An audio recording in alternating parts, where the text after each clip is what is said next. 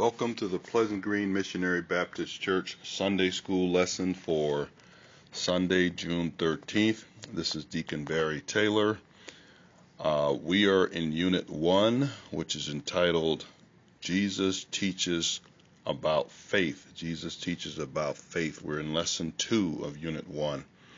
And from the Faith Pathway Adult Quarterly, our lesson title is Calming the Storm. Calming the Storm. Devotional reading is taken from Psalm 107, verses 23 to 31. Our background scripture is taken from Matthew chapter 8, verses 23 to 27, Mark chapter 4, verses 35 to 41, and Luke chapter 8, verses 22 to 25, and those are parallel passages from the three synoptic gospels. Our printed passage and lesson passage or text is taken from Matthew chapter 8, verses 23 to 27. And our key verse from the King James Version is chapter 8, verses 26. Which reads, Jesus saith unto them, Why are ye so fearful, O ye of little faith?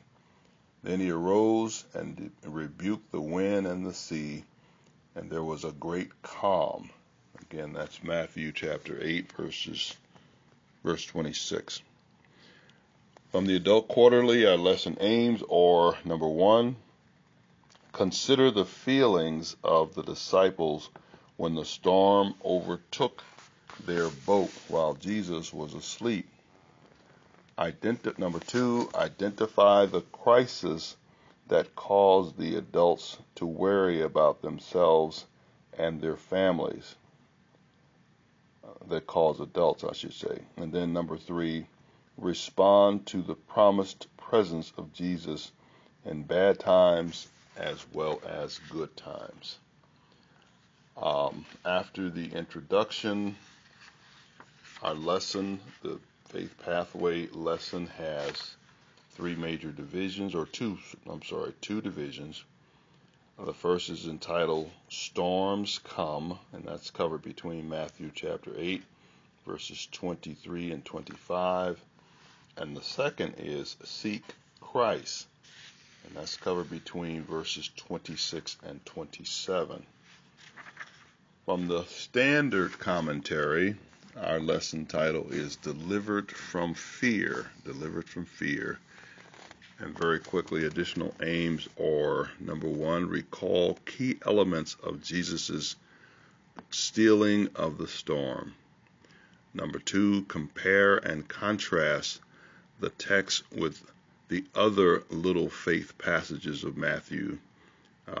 Notably, Matthew chapter 6, verse 30, chapter 14, verse 31, chapter 16, verse 8, and Luke chapter 12, verse 28 in their context.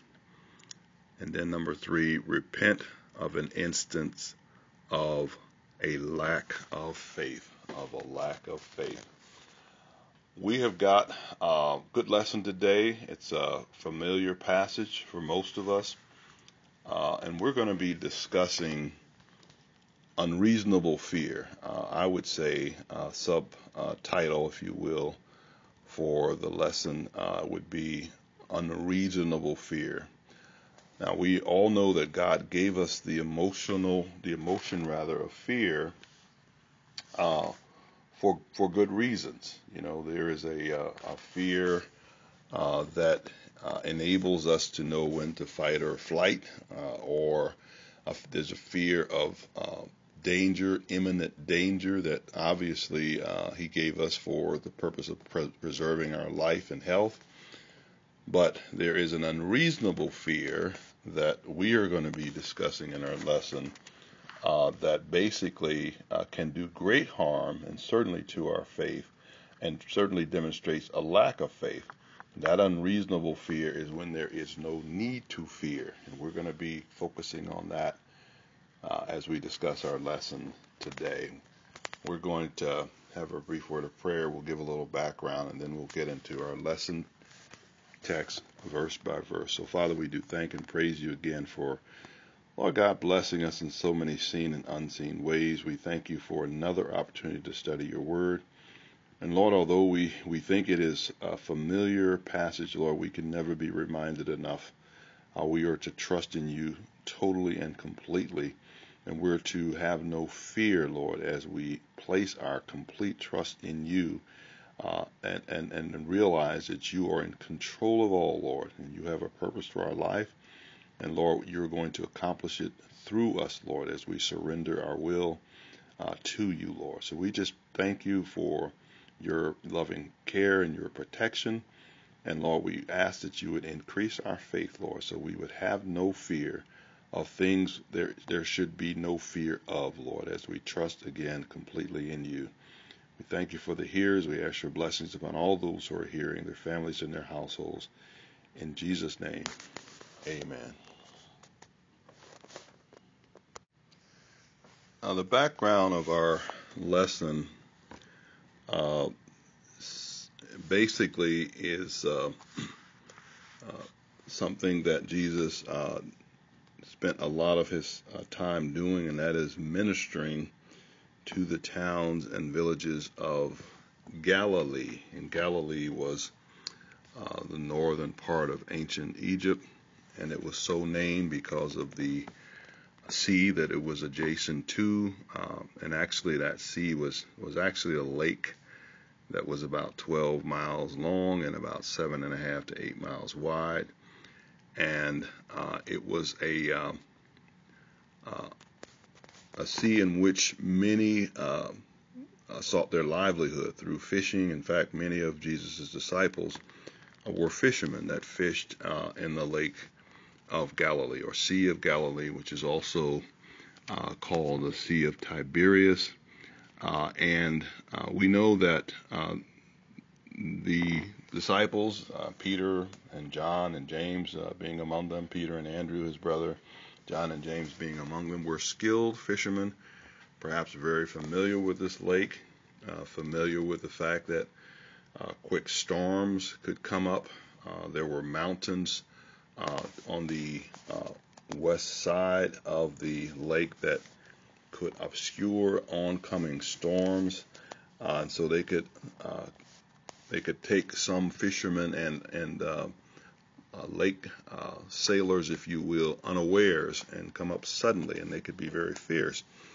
So our lesson actually begins with Jesus entering a small boat with his disciples to go from Galilee over to the other side, across the width of the lake to the other side. We don't find out until later in the chapter, beyond our lesson text, that they're going to Gennesaret. And we find out that we know that if you read the first part of the chapter, that Jesus has been healing, and the disciples, his disciples, the 12, have witnessed his miraculous healing power. And so they know that he is operating with the power of God. And of course, their faith in him is being increased. However, it's not certain. In fact, we were pretty sure they don't know who he is at this point. They don't know that he is actually God incarnate. But Jesus is going to demonstrate in our lesson text today that he is no mere man, no mere prophet.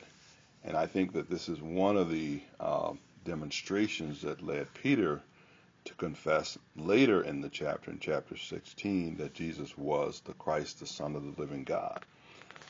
So we're going to jump into our lesson text, but just before we do that, just a sampling of what Jesus had done just before embarking with his disciples to cross the Sea of Galilee. And before we do that, I should have mentioned that there were hills actually on both the east and west side of the Sea of Galilee that obscured oncoming storms from either direction. Just before, again, Jesus leads his disciples into the boat and across the lake, Jesus demonstrates his healing power. If we look at Matthew chapter, and actually chapters between chapters 8 and 9, they focus largely on Jesus' miracles, which demonstrates his authority and the fact that he is operating in the power of God, demonstrating the power of God, and doing things that only God could do. So Jesus heals a sick man, Matthew 8, chapter 5, 8, chapter 8, rather, 5, verses 5 to 13. He cleanses a leper in chapter 17, verses 12 to 19. And he actually commands nature, as we see in our lesson text today. But Jesus has healed many to this point. And again, his disciples perhaps believe that he's a prophet being greatly used of God, but don't understand that he is God incarnate. And so we're going to jump into our lesson text.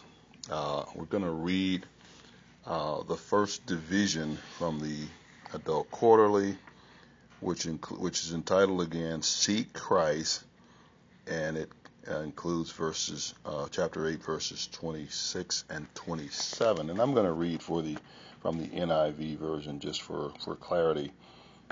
And it reads, verse 26, he replied, I'm sorry, I need to back up.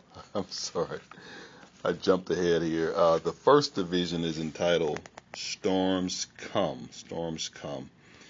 And the verses in that division are verses 23 through 25. And 23 reads, Then he got into the boat, and his disciples followed him. Verse 24, Suddenly a furious storm came up on the lake, so that the waves swept over the boat, but Jesus was sleeping. Verse 25, the disciples went and woke him, saying, Lord, save us, we're going to drown. So we see Jesus actually leading his disciples into the boat. They are following him, and no doubt he's told them his intentions are to cross the lake, but we don't find that out, as I said, until later in the chapter, that they're going to Gennesaret. And Jesus is perhaps exhausted. He's human. Jesus, as the man, has worn out from teaching and performing miracles, and he is exhausted physically. So he is asleep in the stern, in the rear part of the boat. And then we see verse 24 says, And suddenly a furious storm came up on the lake, so the waves swept over the boat, but Jesus was sleeping. Now, understand, I think the King James Version refers to the boat as a ship, but it was actually a boat. It was about 27 feet long, about 7 feet wide, and probably no more than 4 to 5 feet deep, 4 feet deep. And so it was very easy for waves to sweep over the bow into the boat, and by this time there was probably water 2 feet or more in the bow of the boat, and the storm is furious. The storm is raging.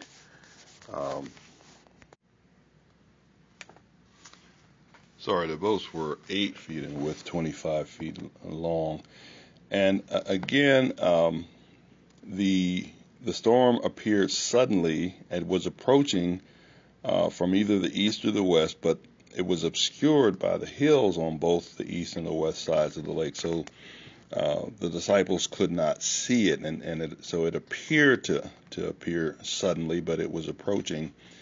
They just could not see it. It was obscured. And of course, we know the King James calls it a tempest. It's also called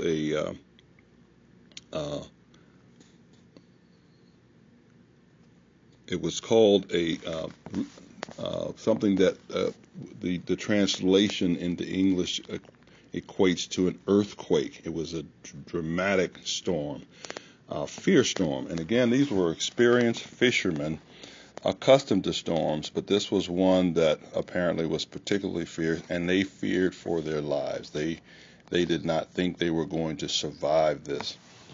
And as we know, it is natural for us to fear even nature. God, of course, gave us the instinct or the emotion of fear to know when to avoid danger, impending danger. We know, for example, we don't want to be out in a field when there's lightning all around. God gave us good sense and to know to take shelter. But in this case, they are completely in the hands of God. There's absolutely nothing they can do, experienced as they were, to control the circumstance. And that is where we want to make a distinction between reasonable fear and unreasonable fear.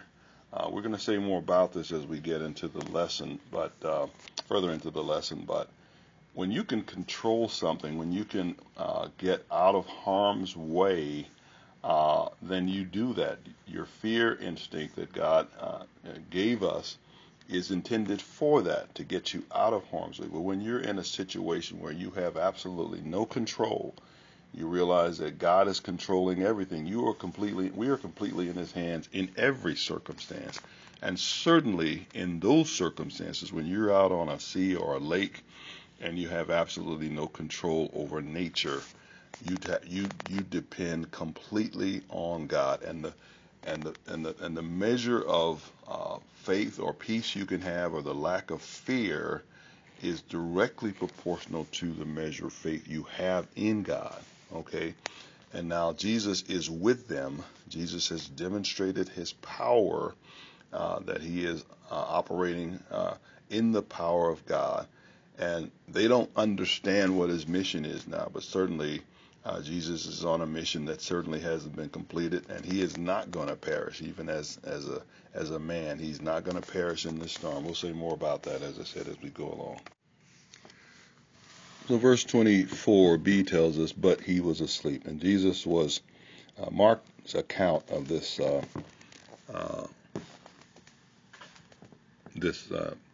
passage tells us that He was in the hinder part, asleep on a pillow. And that refers again, as I said, to the stern of the boat. Now, obviously there was a lot of noise, there was a lot of wind, and despite the fact that Jesus was exhausted, He had to have some peace to sleep in those circumstances. He had to not be fearful, not worry about what was going to happen to him, to sleep under those circumstances. And you know, the Bible often equates our ability to sleep with faith, with our faith in God and the peace that we have through that faith. If we look at Psalm 3 verses 5 and then 4 to 8, and actually when we keep our Isaiah 26 and 3 says He will keep us in perfect peace as we keep our minds stayed on Him. So we know that the extent to which we are trusting God for our welfare in any situation determines the measure of peace that we can have in those situations, even during situations of impending danger. So Jesus was trusting His Father, again, as in His humanity. Let's understand now, He is divine, and He shares all the divine attributes with the Father and the Holy Spirit, but He has set those attributes aside so that He could become, so that He could take on flesh and suffer and die. So He is subject to what mere mortals are in the flesh, and so, but He is trusting His Father, whom He has submitted Himself and His will to. He's on a mission that has not been completed, and He knows He is not going to perish in that sea, and that's one of the reasons he can sleep very comfortably again in the flesh. Okay, let's understand that in his humanity. I have to keep emphasizing that because, when the Bible tells us he was tempted in all points like as we were, tried in the flesh in all points like as we are, yet without sin, it means that he wasn't tried as deity, as God. He was tried in the flesh, but did not sin. So verse 25 reads, the disciples went and woke him, saying, Lord, save us. We're going to drown. Now, that tells us a couple of things. Number one, obviously they were fearful. Again, their experience notwithstanding, the storm was something that they could not control. They could not row fast enough to get to the other side to get out of it. They were completely without control. But they go to someone that they believe can help them, and that is Jesus. Again, Jesus has demonstrated himself to be a miracle worker, and they go to him and ask him to save or deliver them out of this circumstance. They don't know how he's going to do it, but they woke him up and they said, save us. And one of the other passages, the parallel passages, says, Lord, don't you care that we're dying? Aren't you afraid, in other words?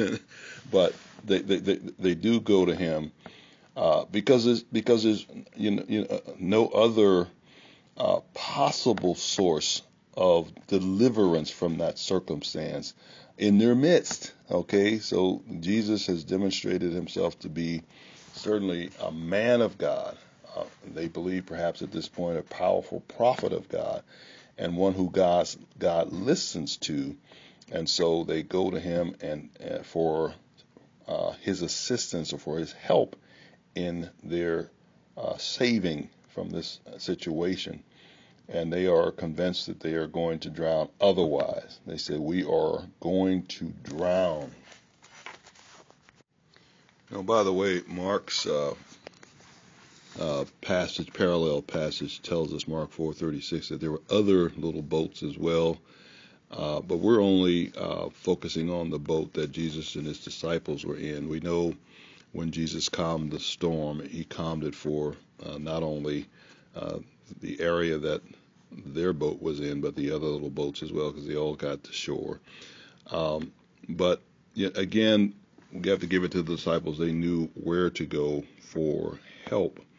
And they, while they acknowledged Jesus as a teacher, they and as I said, perhaps a powerful prophet, they did not recognize that he was equal to God at this point.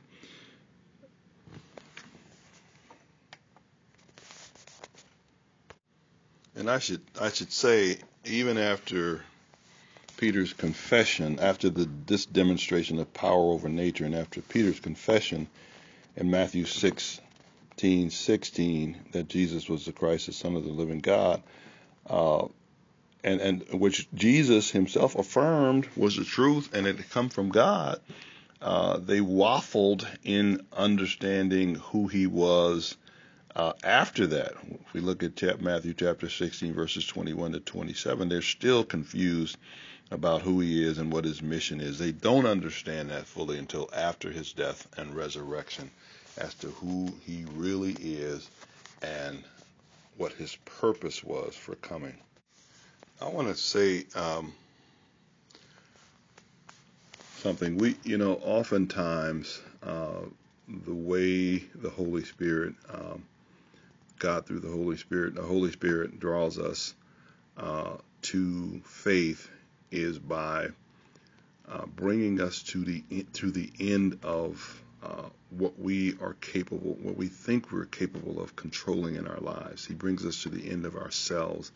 It brings us into a powerless situation where there's no recourse but to lose all hope or to trust God, one who can bring us through whatever that great trial is or whatever that circumstance is. And again, that's when we demonstrate the faith that God wants us to have And that faith, again, is one that produces a fearlessness. I recall, and I often recite this to myself when I have a tendency to think about being fearful of anything. Joshua chapter 1, where in that first chapter, God reminds Joshua 3 times to be strong and very courageous. Be not dismayed. He tells him not to be fearful and he tells him why. Okay, why not be fearful? For the Lord thy God is with you, whithersoever you go. So we don't trust ourselves to deliver ourselves out of fearful situations or trying situations that could be fearful. We trust God. We trust God to deliver us and to sustain us. And when we do that, we can have a peace that surpasses the understanding of this world. We know Philippians 4:6-7 tells us to be anxious for nothing or to be worried about nothing, but in everything by prayer and supplication with thanksgiving to make our requests known unto God, and the peace of God, which passes understanding, will keep our hearts or garrison our hearts and minds through Christ Jesus. That is what God wants us to do, not to be anxious, not to be fearful. Certainly he wants us to exercise the natural instinct to avoid danger or harm, but not to be dreadful or fearful of things we have no control over. So let's move into the second division of our lesson, which is entitled Seek Christ.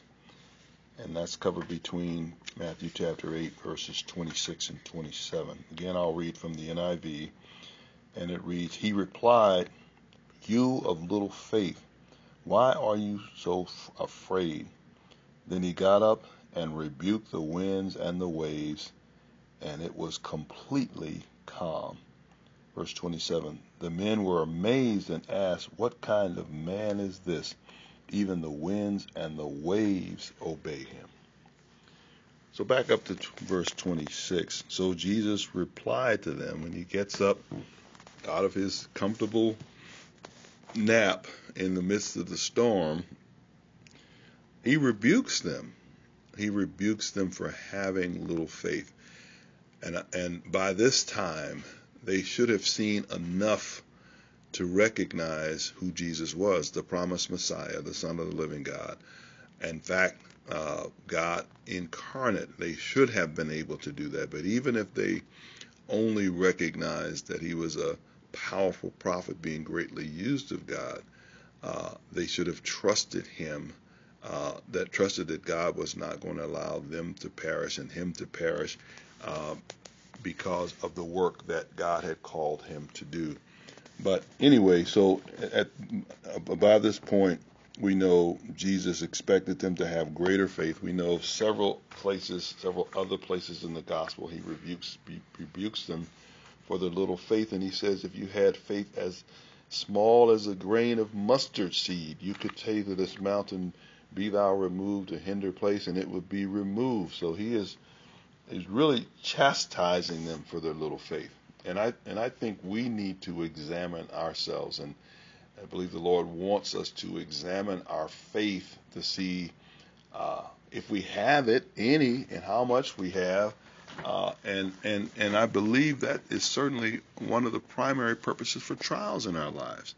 To demonstrate to ourselves, not to God, but to demonstrate to ourselves how much or how little faith we have, or what we have faith in. I mean, do we have faith in when things get really bad in drugs or alcohol or the wisdom of someone else, or do we have faith in God? And that is what trials not only are demonstrated or intended to demonstrate the state of our faith, weakness or strength, but also to strengthen our faith as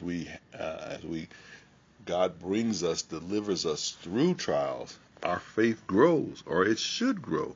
And we should remind ourselves often of what God has brought us through when we are facing new trials.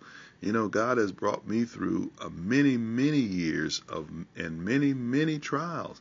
And so new trials, even though the newest one might be more fierce than all those before, God has grown our faith, as he did Abraham's over some 25 years from his call in Ur of the Chaldees to the time when his faith was perfected, when he was about to offer his son Isaac to God. God grew his faith through trials.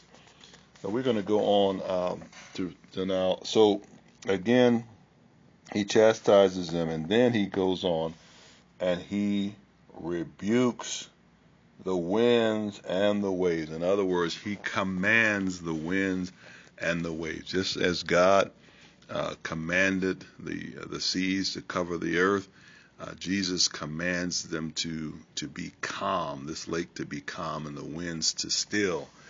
So he demonstrates the power of God over nature, over his creation. And how do they react to that? Verse 26 tells us the men were amazed, they were awestruck, they were astonished, and they recognized this is no mere mortal man that has command over nature, over the wind and the waves. And so they asked themselves one to another, what manner, what kind of man is this? What kind of man could this possibly be that has command of the wind and the waves? Now, I would think that, the obvious answer to the question is this is no mere man. This is God. This is, and they may have thought at this point that it was still God acting through a prophet, a powerful prophet. We know that he parted the Red Sea by the hand or a rod that he gave Moses, and so maybe they're remembering that, but they will come to realize that this is no mere man. In fact, again, they don't fully realize that until his resurrection. He told them that he had power to lay down his life, and he had power to take it up again. He said, no man taketh my life. He laid his life down, and he took it up again. And when he rose from the dead, if nothing else had convinced them to that point, his raising himself from the dead demonstrated that he, in fact, was God and had power over life and death.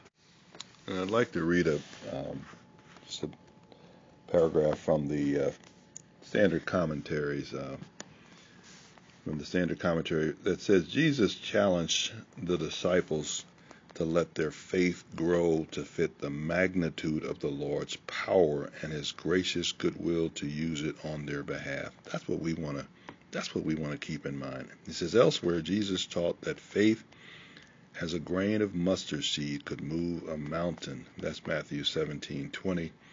Little faith has potential, but in this case, fear weakened it.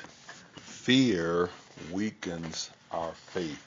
As a matter of fact, they're diabolically opposed. Again, I'm not talking about the natural instinct that God gives us to avoid danger.